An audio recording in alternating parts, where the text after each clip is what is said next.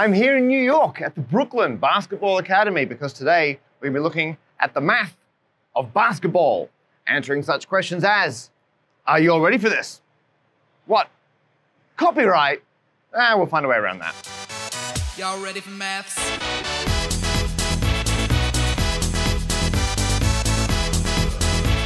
If you're unfamiliar with the game, in basketball you typically get 2 points if you get the ball in the basket. But if you shoot from outside the three-point line, which is a long way out, you get 3 points, a 50% increase. And I have the general impression that over the last decade or so, three-point shots have become more prevalent. Not just regular threes from the line, some deep three-point shots. So my first basketball stats question is that an actual significant change in the sport, specifically the NBA, or is it just a rough impression I've got, but it's not actually a fundamental change in how the game is played? And if it is, my second question is there a strategic reason for why that happened? And if that's also true, my final question, why didn't this happen earlier? Why did this change only happen in the 2010s? To answer these math ball questions, I'm joined by my friend Tim, who is currently in residence at the Museum of Mathematics, which is why you're in New York and why we're doing this video. You normally work at, I guess you still do, at Davidson College, which is in North Carolina. So what do you do at Davidson? Well, I'm a math professor. I teach math and computer science, and I also lead a sports analytics group that started with 3 students and became 100. You got 100 students working on sports stats and analytics, and that's so good. And you've advised the USA Olympic team? Yeah. Some NBA teams? Yes. Can you say what NBA teams, or is that? Yeah, we're not really supposed to say that, but also the league office. Teams. What was that? Also the league office, just NBA. League office, The 0th team. And the one major question I had was, to my opinion, because I watched and played basketball in the 90s, and my abilities have gone downhill since then, but I've continued watching the NBA. And to my mind, the game, I'm not the first person to say this obviously, has moved out. Yes. And now three-pointers are almost non-stop. So what we thought we would do is, first of all, have a look at the statistics. Like, is my impression of watching the NBA correct? And so you downloaded every single shot taken in the NBA between the 1997 season and the 2022 season. Yeah. So I've got literally every shot with the XY coordinates of where it is on the court. So if the shots have been drifting out, we should be able to see that. We just need a really nice way to plot them. Like a very fun, interactive math 3D plotting. If only we, Grant, if I got some data, can you plot it for me? Excellent. We'll do that. Grant Sanderson, who you might know from 3 Blue, 1 Brown, very kindly took all of Tim's data and plotted it onto a 3D representation of a basketball court. And you can see, as time progresses, the shots seem to move around in terms of where they're most frequent, but to have more of an insight, you know what, let's rewind back to some key years. So if you go back to, let's say, the year 2000, in 2000 you have these 2 spikes, big clumps of shots on the baseline on either side of the basket, and then you kind of got this forest of other shots from the top of the keyway out to the three-point line. If you fast forward now until 2010, those clumps of shots from the baseline have moved out to the three-point line. There's suddenly way more shots happening out here, but you still got a pretty similar forest of shots from the top of the keyway. However, by 2020, we've now got almost no shots happening on the baseline, which used to be an incredibly popular shot 2 decades earlier. Loads from the three-point line out here. And then around the front, look at this great wall of three-point shots that is just solidified on the outside of the three-point line, and inside there's this empty tundra, a desert, a almost complete void with no shots happening from the top of the keyway just inside the three-point line, where these mid-range shots used to be much more prevalent. So we can see statistically, modern NBA players are taking way more three-point shots than their predecessors from 2 decades earlier. To find out why, we now did an experiment run by Noel and Liz, who were math fellows at the Museum of Mathematics, and they set up markers at 4 foot, 9, 14, 18, 20, and 23.75 feet, corresponding to various standard distances on a basketball court, including the high school, college, and NBA three-point distances. And I took 10 shots from all of them, and we kept track of my data, which looked like this. So you can see close to the rim, I'm getting, well, 60%, 50%. It's not great. I'm out of practice. That then drops off dramatically before an unusual little uptick, which to be fair is 2 shots instead of 1 shot. So that could be statistical variation.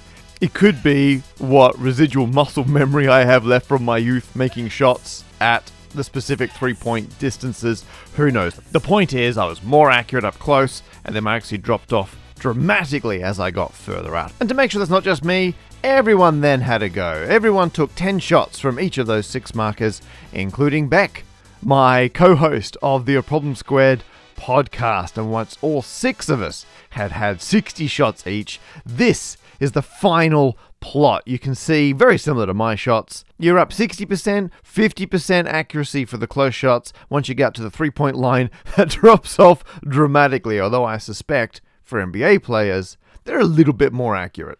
The maths, if you're wise, eyes on the prize. With a large sample, stats never lies. Should they take shots from the 3-point line? I'm gonna plot with X's and Y's. Running the numbers as the coach nuts. To the stats show what the... So I thought I'd work it out. I had the just over 4.5 million shots taken over 24 years of the NBA that Tim had given me. And here you can see them all. I've plotted each year individually to start with, but the issue with that is because I'm running to the nearest inch, you get a lot of like these one-off. Like this is a single shot taken in that season that went in, but because I'm running to the nearest inch, there were no other shots that season in that category. But if I was going to do this on a year-by-year basis, I would use bigger bins, like bigger categories. But I know I'm going to take all of the years, all the way up to the 21-22 season, and combine them. And that gives us a much nicer plot. We've lost all that variability here. It's collapsed into a nice, neat line. Once you get further out, though, we're back in the same situation. There weren't just that many shots taken this far out. And you can see there's a lot of times there was a single shot taken at that distance that missed, hence all these 0 points down here. So what I'm actually going to do is I think the useful data stops about here. And that's roughly where the half-court line is. So I'm going to remove all the shots which are further out than roughly the distance of half-court, which just gives us this wonderful plot. We can break it down to 3 regions. You've obviously got the really close shots up here. I mean, this is people dunking at almost 90%. You've got, you know, pretty much at the rim. This is roughly 75% chance of these going in. There's a weird spot down here. I think that's shots that are just like so close it's awkward. But this is kind of the main event. And this tapers off down to about here, which is approximately 48 inches from the ring, or 4 foot. And just coincidentally, that's where the restricted zone is in the NBA. If you watch an NBA game, or in fact a lot of basketball, this line here is exactly 4 feet from the center of the ring.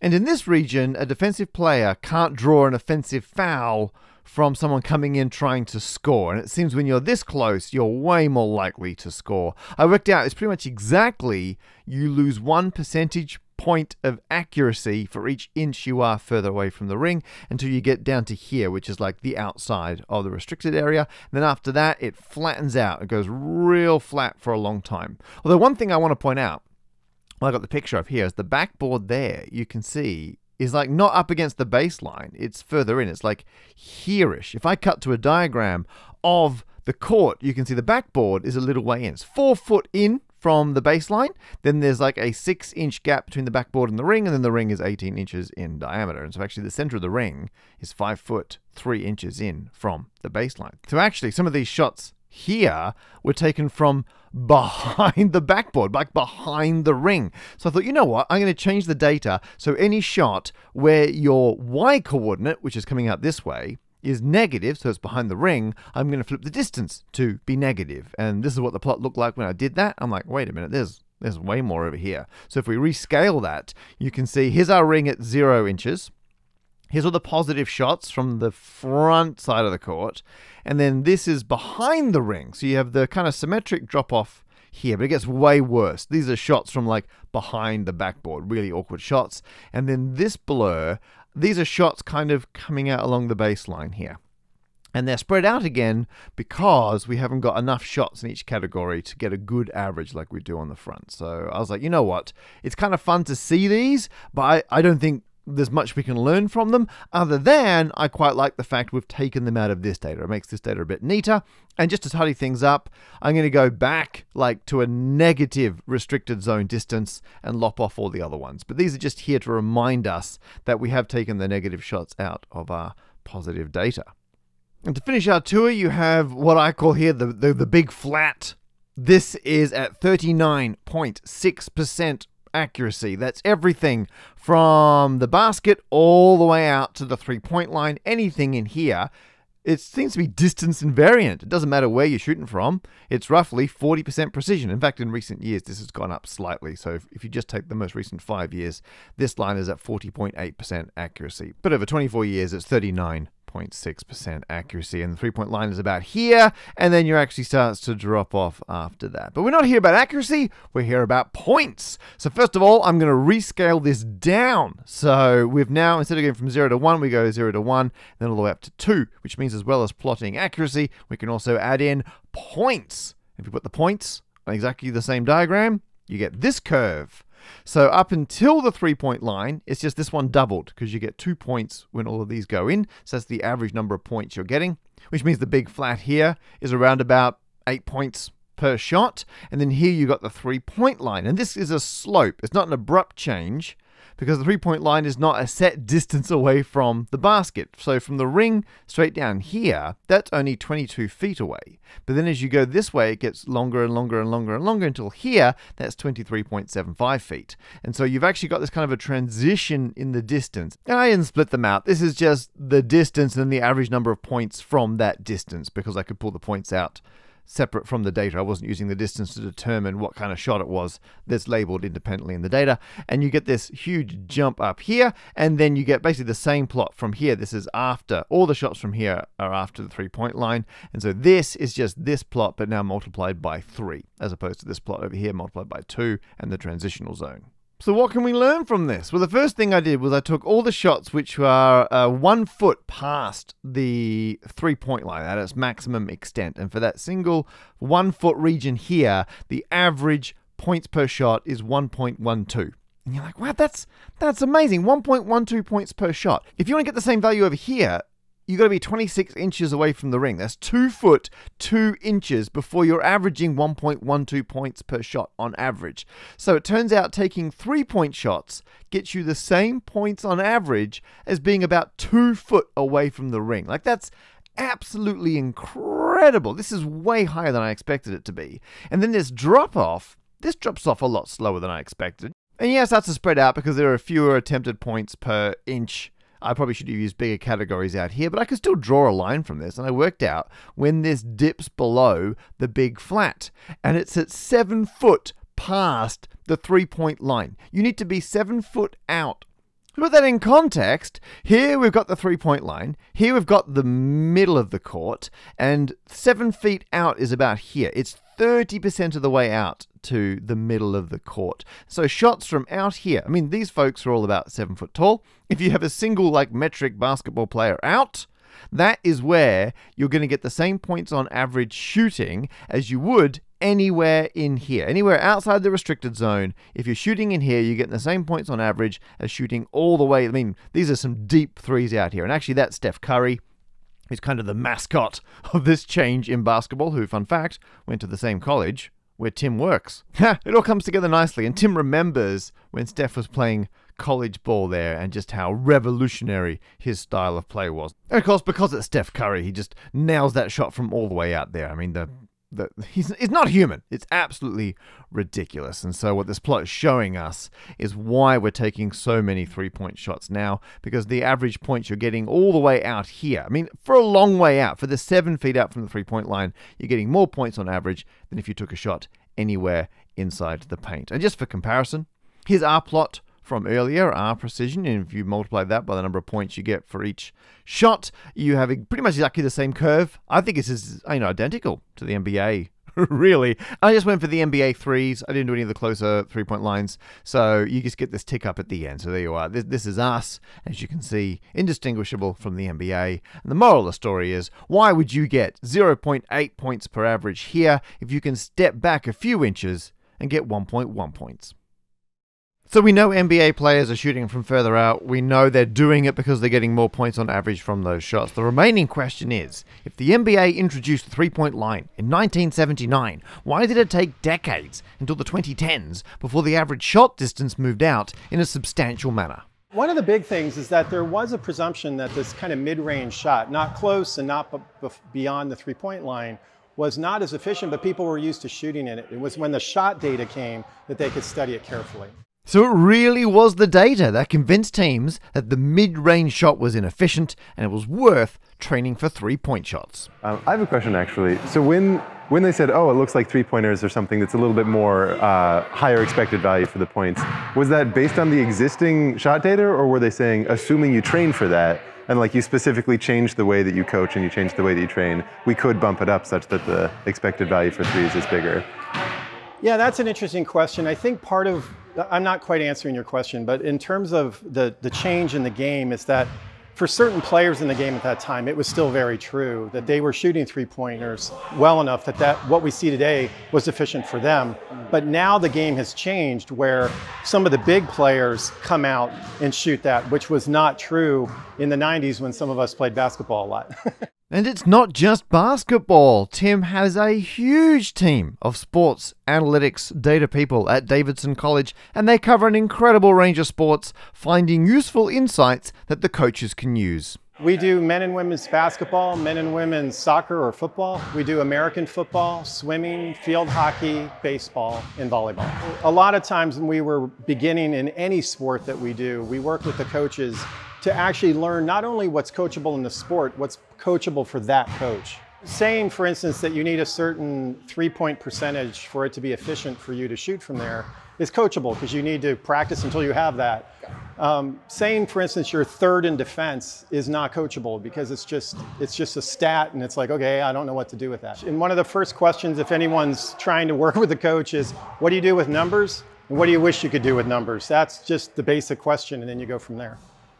Is there a systematic kind of blind spot that people will have before they dig into the data or before you're able to come and help versus after? The two blind spots for the coaching staff, it's usually how much of their gut they want to go with. And so you have to be careful not to intrude on what they want, because they may be right with their gut too. 20% of coaches who use their gut do more poorly versus those who... Yeah, and then one of the biggest things for a sports analyst is that you kind of want the data to say what you already think is true about the game. And so it actually helps to have very math-oriented people who don't know sports very well, and sports people who may not know the math very well, and people in the middle, all part of a sports analytics team, at least in the group I work with. So you don't have the confirmation bias? Yes, exactly. Okay, that makes sense. Yeah.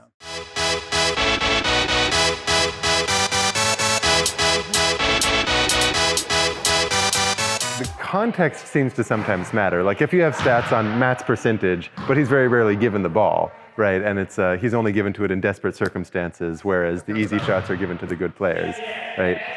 Does that mess up when you're saying, oh, well, we look and like Matt's shot percentage is like 10%, but if he was given more credit, like if the coach had assumed, he's going to make more and he's given more of the easy shots, it might, like by giving different coaching, you're going to change what the probabilities are. Yeah, right? Does that factor in? There's two things with that. One is just literally sample size. So in every single thing we give coaches, we always give the sample size. We just say how many times it happened. Right. Because if you shoot once and make it, then you're amazing because you're 100%. The other part that plays into that is just the fact that you really have to be careful with the numbers in terms of will they hold, like if you play really well for 10 minutes, will you continue to play well for 20 minutes? Right. And we can't predict that all the time. So but you have to state that, even though most coaches are aware of that. At least analytic-minded ones are. Some are, but not more, again, at a gut level than an analytic level. Yeah, I guess what I'm sort of getting is like, is there a difference between, do you consider differences between the statistics, like the data gathered, and then the probability, like given some new assumptions, given what you're going to do, how do those numbers actually influence what you expect moving forward? Because once you change the coaching, it changes some underlying aspects of how someone's playing and things like that. Yeah, I think this answers that. One time we had a player who had really bad knees, and this isn't exactly what you're asking, but we were asked, he can only play for 10 minutes what are the 10 minutes he should play in the game? Well, he hadn't played that way the whole season. So like we had to make the best educated guess we could of those 10 minutes, and turned out that we did really well. But there are, of course, examples where the coaches then went, okay, let's refine those analytics a little bit. Yeah. So yeah, it's those types of things. But you work hand in hand with the coaches, and that's what enables good decision making to happen. Now, we saw your basketball prowess before. But is it true that your wife actually has the highest shooting percentage of any player on the Chicago Bulls practice court? Yes, yes, she does. She has 100%. 100%? 100% Michael shooting. Jordan hasn't got 100%. Exactly. She's better than all of them. How many shots does she take? One. One. That's the importance of sample size. Just before we go, I'd like to thank Grant from 3 Blue 1 Brown for coming down, playing some basketball, recording some stats, and Grant has just announced the 3rd Summer of Math Exposition. This is a thing that Grant puts on over the summer where people who are thinking of getting into math communication can make a video, a blog post, an interactive, they can make whatever they want, and it's a supportive environment, lots of feedback, lots of help, and there's prize money provided by my good friends at Jane Street. So if you've ever considered doing math communication, please do check out the link in the description below. And yeah, once again, thanks to Grant. I'm always hugely appreciative when Grant makes time to come and join me in one of my ridiculous mathematical adventures. I want to show you 2 things. Yeah. One of them is a little special something I got for you. So, first of all, I got custom jerseys made. Did you get a pie creature jersey? Well, no, it's just the pie symbol. Okay, that's it's just, cool. it's just, Just normal, normal pie. The math For team symbol math. existed before the pie mascot. Sure. So I thought, team math, this is player number pie. Nice. And this is my one here. So on the back there, you can see. Oh, you customized it. Yeah. So you're number 314. Parker Square 314. And I went as far as I could reliably get them to print digits Fair enough. of pi. Yeah. So my theory is, let me pop this As on. much as you need to get to the moon. Yeah, exactly. There, so now I can play. I'm clearly team You're math. team math. But I thought, hang on, I can't order a shirt just for me. Are you, this is just off the top of my head, are you large or extra large? Usually get medium. Yeah, okay, here we go. No offense taken. Right. I say, I get more X's in front of my L as the years go on. So Grant. I guess the real question is what number you gave for me. Well, okay, well, just off the bat, you also got pi. Oh, well, but it's team pie. Team right? pie, yeah, it's team math. Like the actual proper number. And the reason you like, got that is because they could only print one design, so you've also got Parker. So I'm also Parker. You've also got Parker on the back. It's nuts. Actually, I mean, so you'll always think of me. no offense, but this is a lot less touching than I thought it would be. Yeah, good point. Thanks good for point. doubling your order. It's a non-zero amount of touching. Yeah. Well, okay, I was anticipating a little design work, but that I'm touched. Team math, we're going to rock it. Team math. Yeah. Let's do it. Y'all ready for maths? Thank you so much for watching the video, and Tim is the distinguished visiting professor here at the Museum of Mathematics, where they have this fantastic hoop curves exhibit where if we pop the ball in, it will, I've been told, make a shot every single time. Nothing but net, strictly speaking. Anyway, if you're anywhere in the New York area, make sure you come down and check out Mo Math. It's really good fun. Do the maths if you're wise, eyes on the prize. With a large sample, stats never lies. Should they take shots from the 3-point line? I'm gonna plot with X's and Y's. Running the numbers is the coach nuts. Do the stats show what they knew in their guts? Use a distribution is better than a feeling. Dominic Carts and the other team reeling.